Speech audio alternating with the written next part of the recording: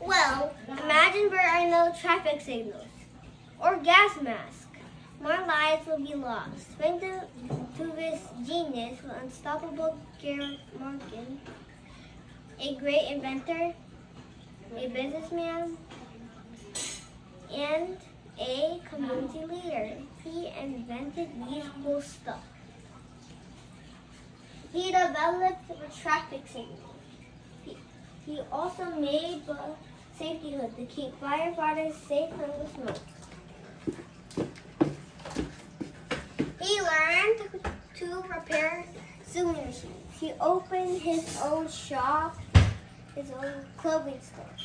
He founded a newspaper called the Cleveland Call. He saved countless lives, and it is amazing to know he only finished 6th grade. He was 14 years old when he became a handyman and paid for his private tutoring. He became wealthy.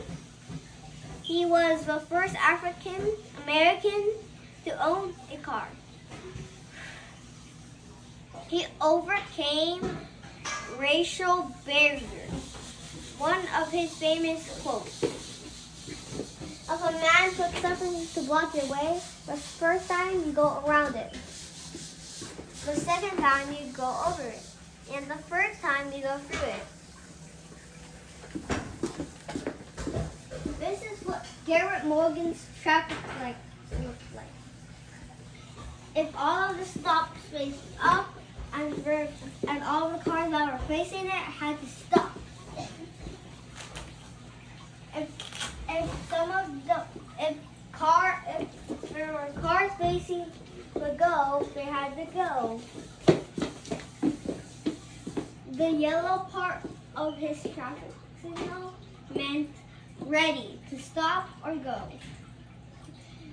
His traffic light was controlled by an electric clock. The ones these days are controlled by a computer. People.